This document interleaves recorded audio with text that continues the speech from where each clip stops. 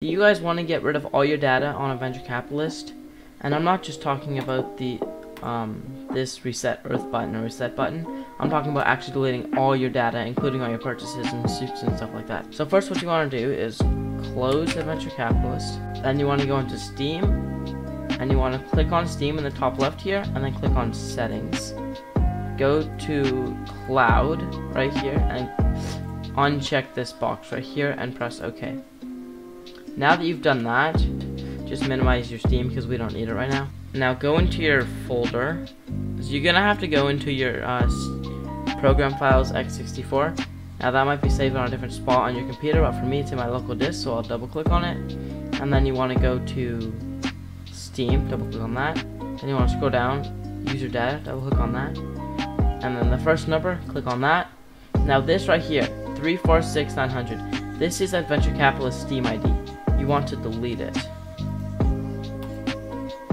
And then you want to go back and you want to go into this number.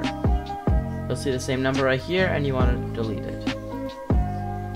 Now you might be thinking, well, I've deleted all those game files, so now I can just go play Adventure Captalist. But that's not actually how it works. They also save a copy of your saves in Registry Editor. So you have to go into there. Okay, so you want to go on the search bar on the bottom left, click it, and type Registry Editor. And then you want to click on this app. You want to click on yes. And now when you end, it's going to look something like this. So what you want to do in this app, go into H key, current user, click on the arrow. And now on software, click on the arrow. Now scroll down till you see Hyper Hippo Productions Ltd. Click on that arrow and you'll see AdCap in here, and that's just short for Adventure Captalist. What you want to do is click and drag your mouse over all these. You can't delete the default, so you just shouldn't highlight that in order to say there's an error. Right click and click delete. It's going to ask you if you want to confirm deleting this. You want to click on yes. Now you can exit out of there.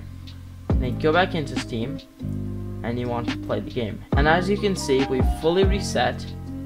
So let's buy a few lemonade stands. Now what you want to do is go back to Steam, go into Steam in the top left, click on Settings, and then enable Steam Cloud Synchronization for apps which support it. Click OK. And now you want to close Adventure Captalist, wait for it to shut down the program, and then click play. And it's going to ask you for this. And now this is where you can either go back to your old saves or your new saves. So this will be your old saves, the cloud save, and the local save is your new save, which has gotten everything deleted from it. So if you click the cloud save, you'll go back to what you had before, but if you click on the local save, you will have restarted and you won't be able to get this back. So click on continue, and now click on play. And as you can see, it's now restarted. Anyways, I hope you guys enjoyed this short tutorial, and I'll see you guys later.